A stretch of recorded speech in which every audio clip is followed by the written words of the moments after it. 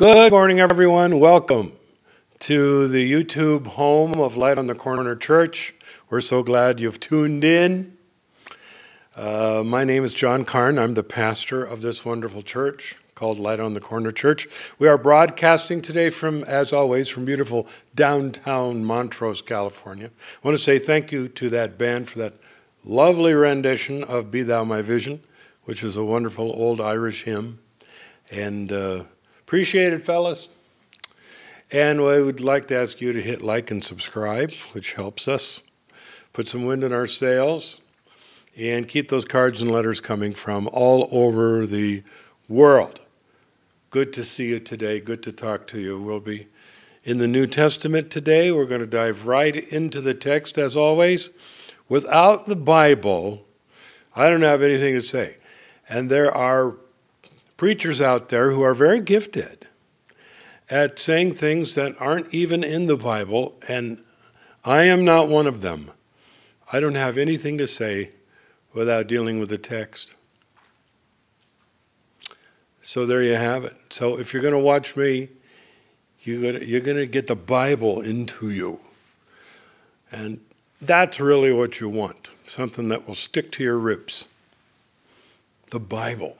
What an idea. All right.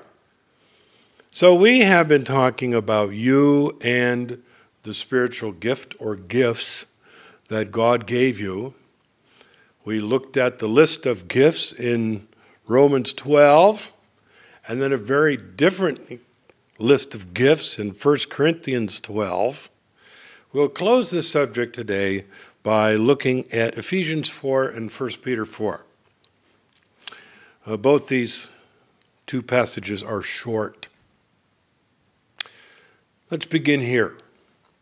Jesus gave us special people. Jesus himself gave us special people. There are special people all around you. And Satan is scared to death that some of you might discover that very fact and then use your spiritual gift for helping the church. He doesn't want you to know anything about the gifts God gave you. And for goodness sake, the devil doesn't want you active and productive in the body of Christ. Martin Luther said, "No man should be alone when he opposes Satan. The church and the ministry of the word were instituted for this purpose, that hands may be joined together and one may help another. If the prayer of one doesn't help, the prayer of another will." So said Martin Luther, and I quite agree. Well, before we go any further, let's pray. Holy Father in heaven, we ask today that you would convince us of our usefulness, our giftedness, and our uniqueness in the body of Christ. May we grasp the tragic waste of idleness in your church and for your kingdom. Open our eyes today to the exciting things that can be done through ordinary people like us, servants of God. We pray this in Jesus' name. Amen.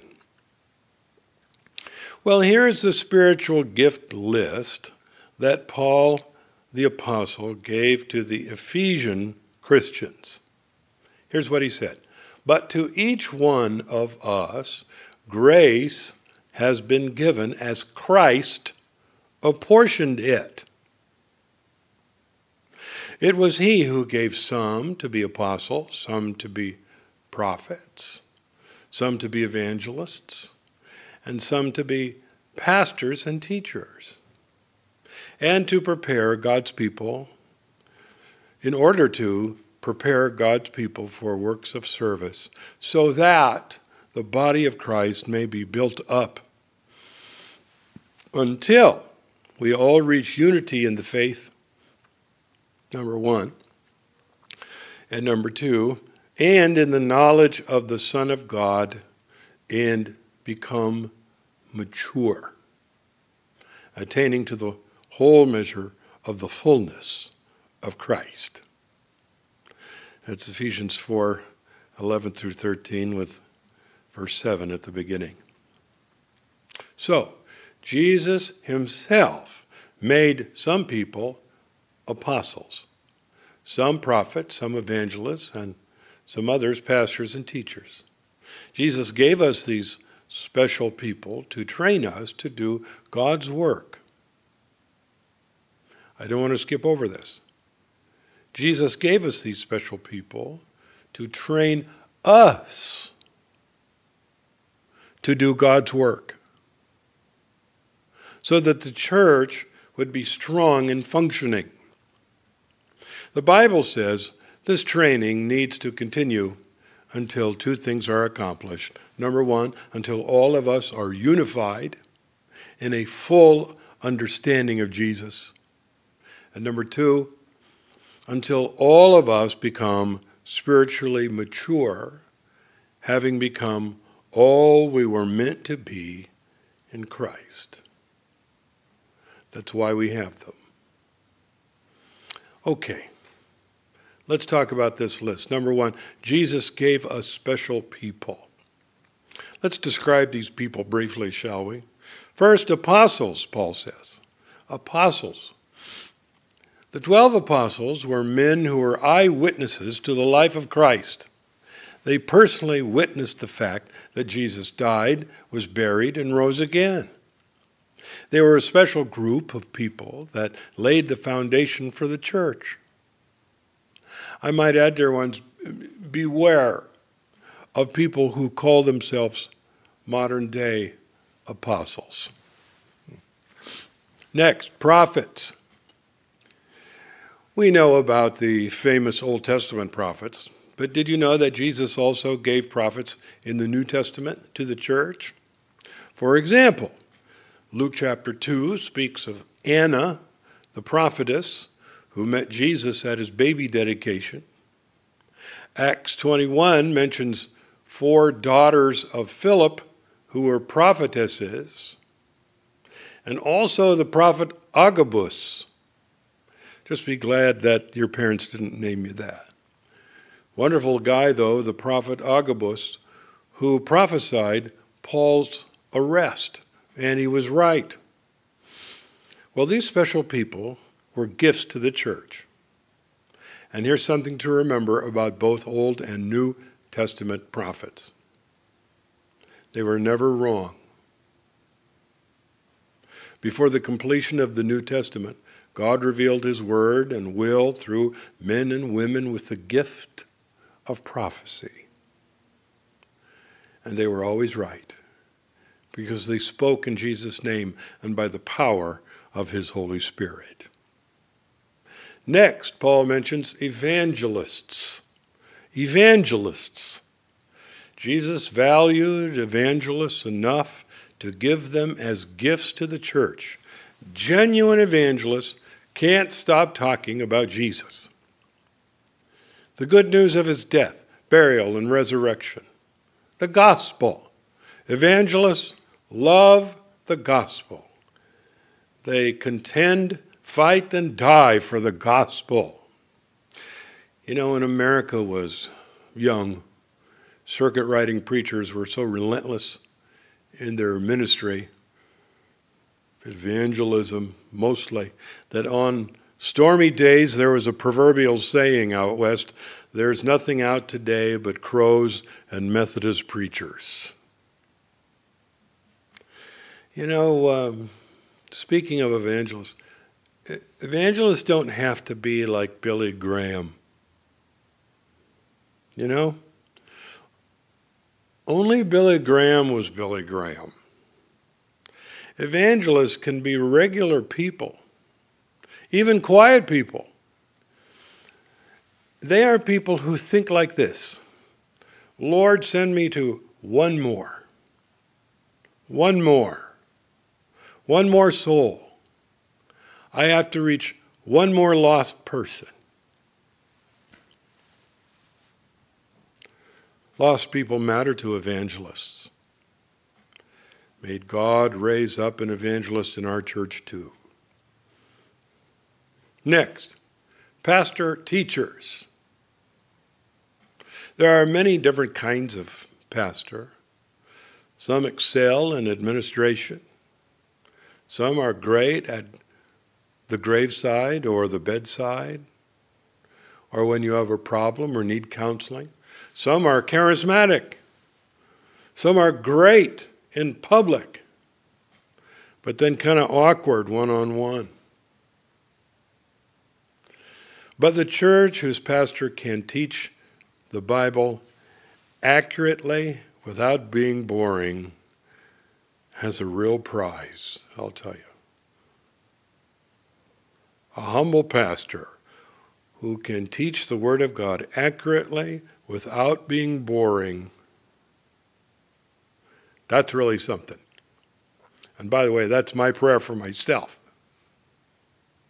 Paul calls these people gifts to the church, straight from Jesus.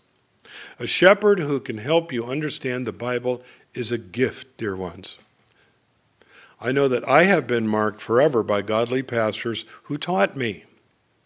I thank God for them. My dad was one of them. One faithful pastor can quietly change the world. Just one. All right. Let's move on to point number 2. Jesus gave us special people. Jesus gave us special gifts. Perhaps you've noticed so far all the spiritual gifts I've mentioned have been provided for us by the Apostle Paul. But there's another shorter list, and it comes from the Apostle Peter. Here's what he says.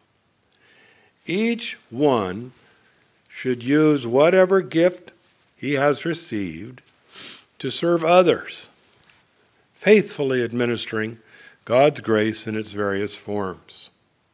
If anyone speaks, he should do it as one speaking the very words of God. If anyone serves, he should do it with the strength God provides, so that in all things God may be praised through Jesus Christ. To him be the glory and the power forever and ever. Amen. 1 Peter 4. So there are many different ways to speak, and there are many different ways to serve. Most of the gifts involve speaking in some way or serving in some way. If Jesus gave you a gift to speak, then speak as one speaking the very words of God. Humbly, please. Jesus expects your gift to bear fruit. So if you are using what you think is your spiritual gift and everybody hates it and runs away from you, maybe you ought to think about, a different tack. Maybe that's not your gift. Maybe it isn't your gift to comment on the color combinations of the people in your congregation, what they're wearing. I don't know. It's just a thought. If Jesus gave you a gift to serve in some way, serve in the strength and the power that God provides. There's a whole bunch of you that I know of who have the gifts to do things that I will never be able to do. It makes me feel so limited, but it makes me so grateful that you're there. Serve in the strength and power that God provides. That is in the power of the Holy Spirit. Humbly, please.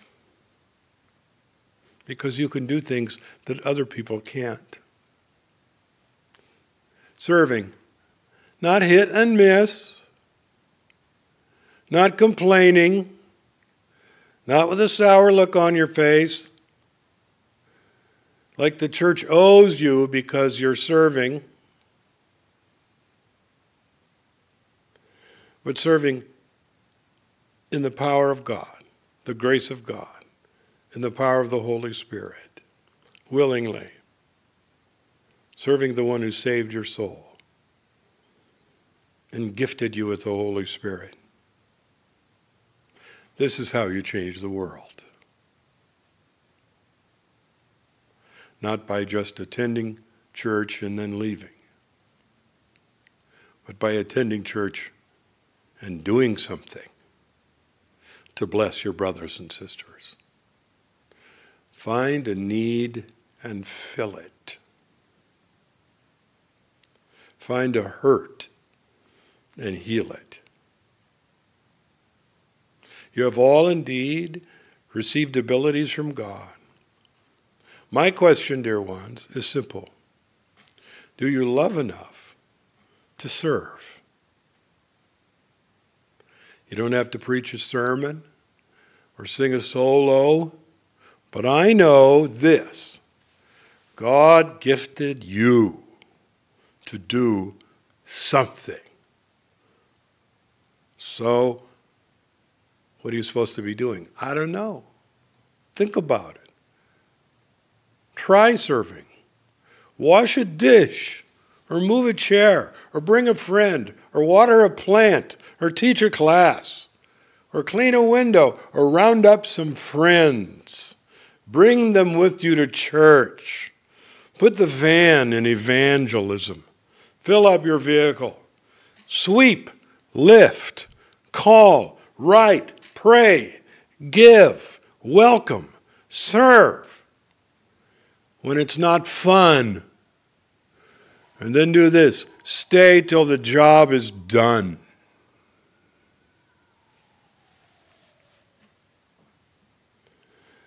But why do we do all this?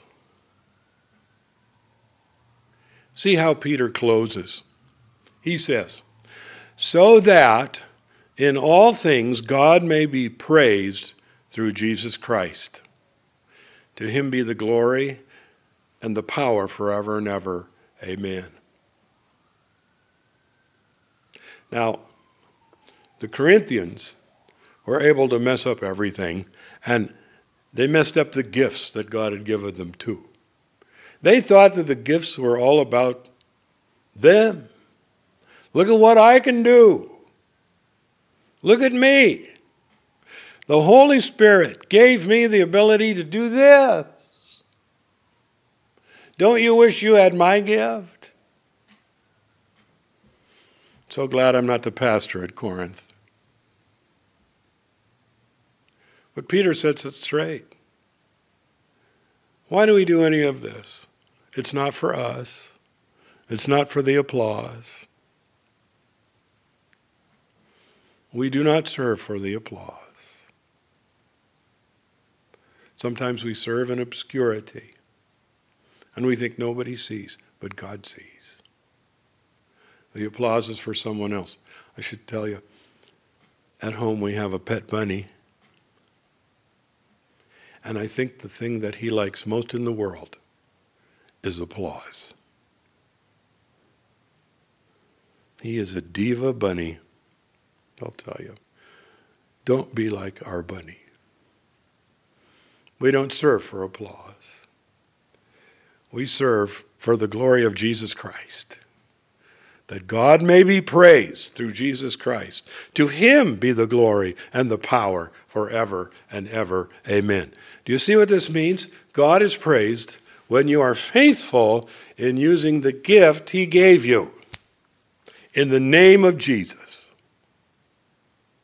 So, God himself is very interested in your use of the tool that he put in your hand.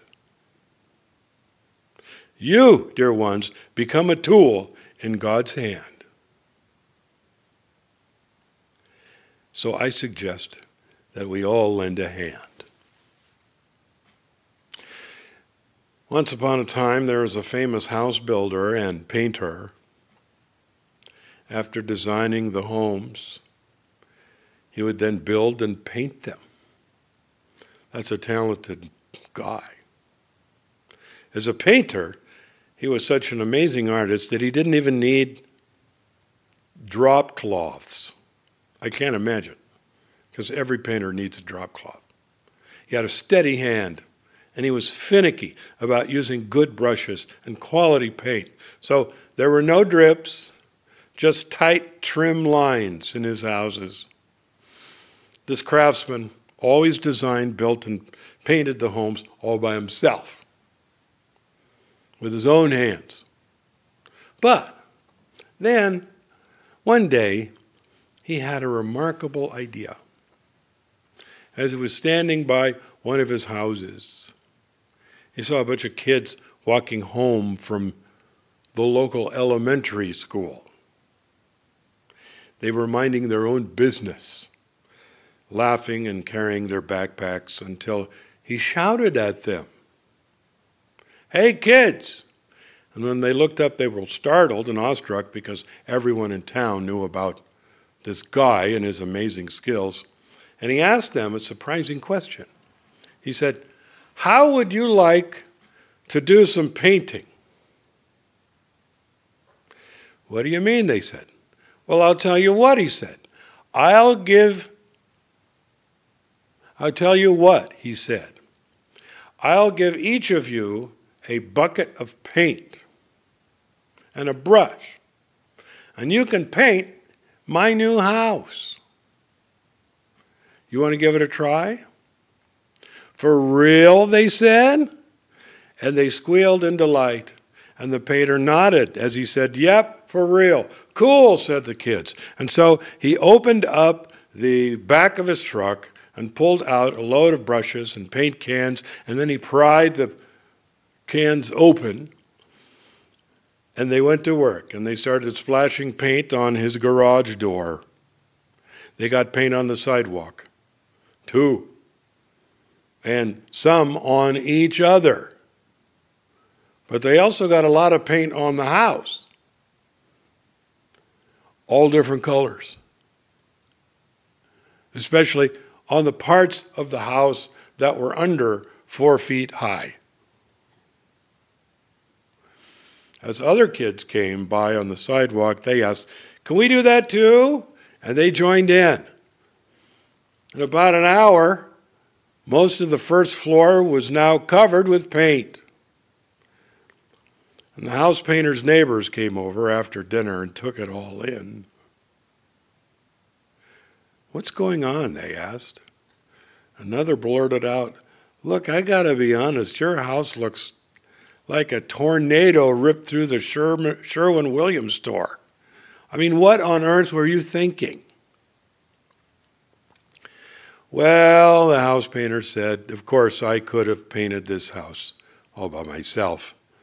But I've always built and painted houses in order to bring joy to others.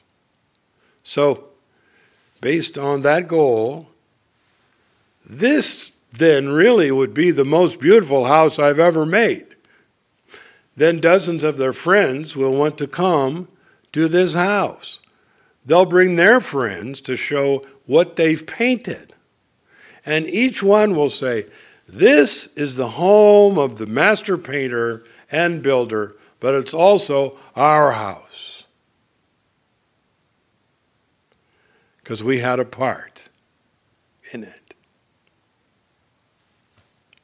Dear ones, in the same way, when God the Father, the master creator and painter of the world, pours out his Holy Spirit on his followers, he hands every single one of us a can of paint and a brush. And he says, "Now go to work. Use your gifts, and let's paint a beautiful house for the world." Let's bow in prayer. Father in heaven, thank you for inviting us to join with you in your work. May our hands be busy about the task you've given us, so that God will be praised in the holy name of your Son, Jesus, even through our humble efforts. We pray this in Jesus' name. Amen.